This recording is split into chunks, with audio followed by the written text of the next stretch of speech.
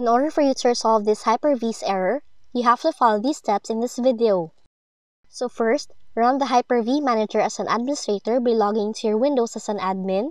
Right-click on the desktop icon, and then choose Run as Administrator from the context menu. Now if the issue persists, address authentication problems by searching for PowerShell with admin rights. Execute the following command. Replace the computer account in this command with your computer account name. Press Enter, and then check the output for Hyper-V related services. Now if it is not present, the Kerberos delegation may be misconfigured.